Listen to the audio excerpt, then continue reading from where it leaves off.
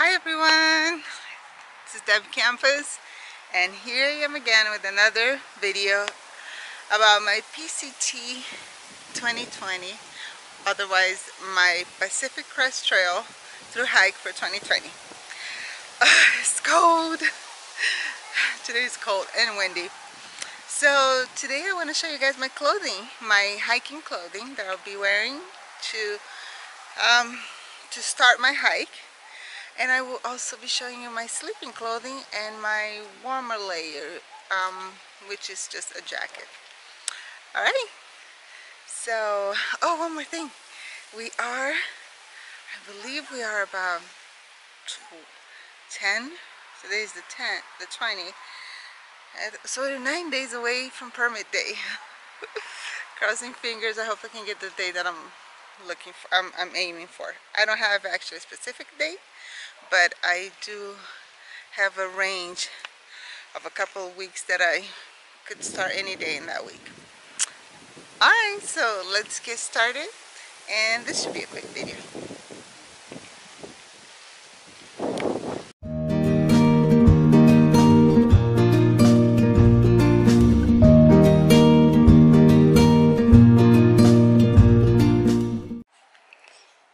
So here we are with all my clothing for the Pacific Crest Trail next year. Let's start right here with the smaller stuff. So for the desert, I will be wearing a sun hat. I guess you can call my clothes 50 shades of gray. They're all gray.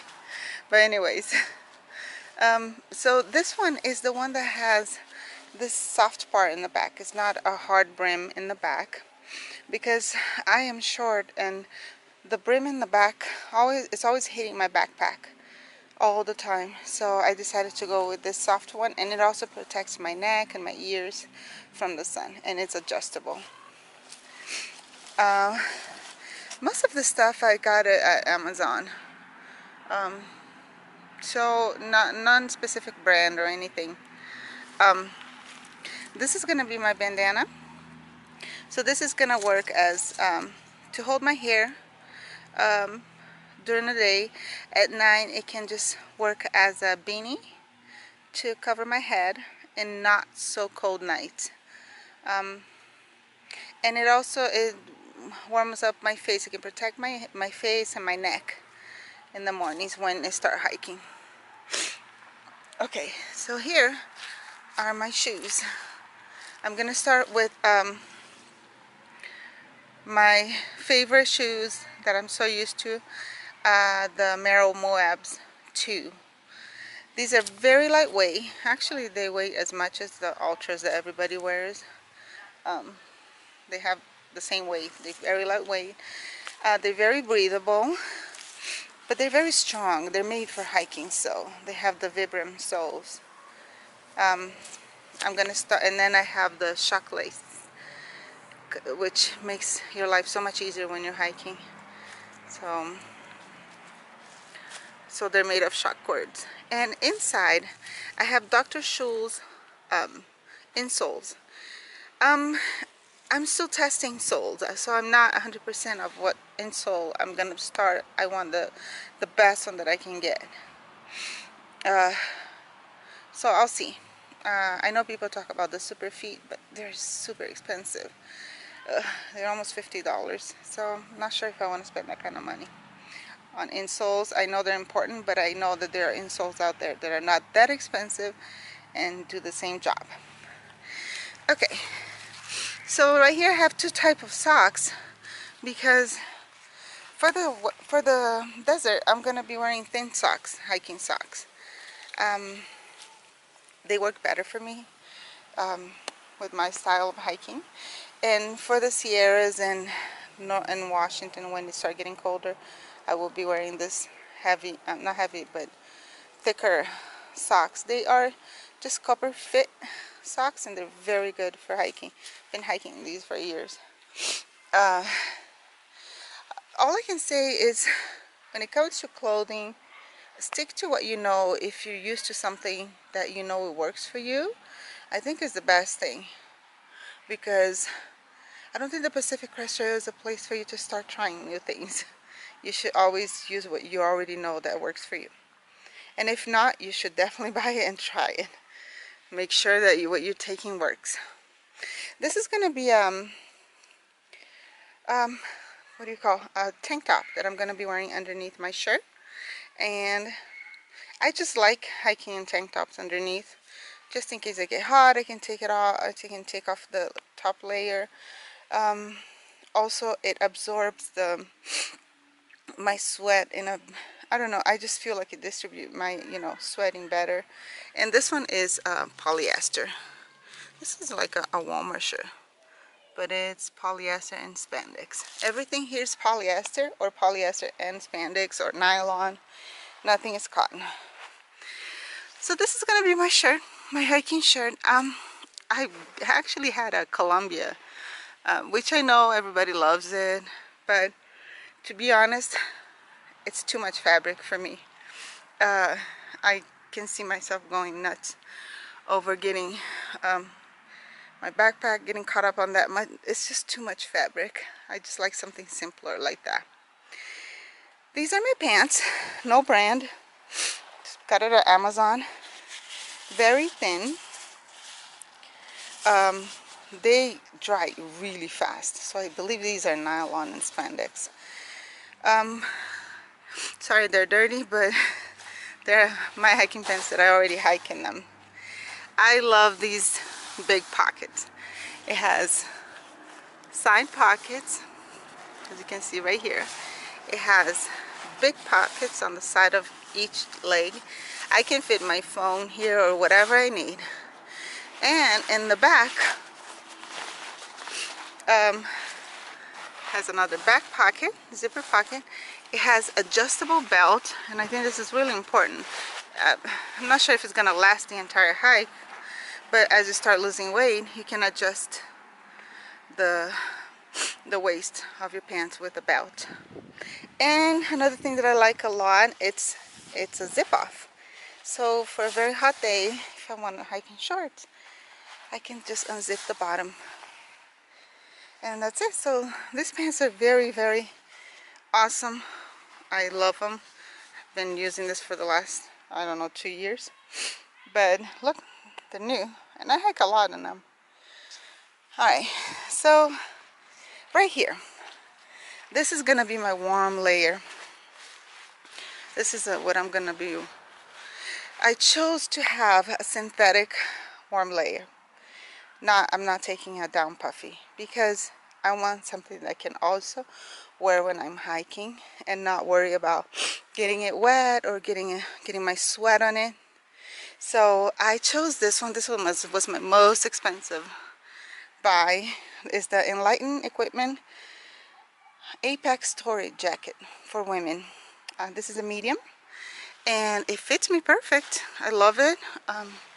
Even for me that I have, I have more on the upper side of my body, or chest. So it's still, the fit is perfect. And I'm 5'4", so 165 pounds, I guess I am. Fits perfect, just so you need some reference. This is a 7D nylon inside and outside. I have no problems with snagging the zippers. I've been wearing this for a while now because every time it's cold I just wear it around town or when I go to work. Very, very warm because it has very few baffles. It holds the heat inside and it's 7 ounces only. So yeah, it was worth the investment. As long as it lasts me for my hike, it's already done what it was supposed to do. Alright, sorry, all the leaves. So first of all, my plan for the desert when it comes to sleeping clothes was actually not to have any sleeping clothes. I was just gonna clean myself every night so I don't get my sleeping bag dirty. And either if it's cold, just put my hiking clothes back on, or just sleep without, anything. But I decided to get these okay, so when I was a kid, my mom would make us wear to go to church nylon tights. And this is what this one is. This one is 60 denier, and it's very warm. This is what women wear underneath their clothing in the winter, and it is warm.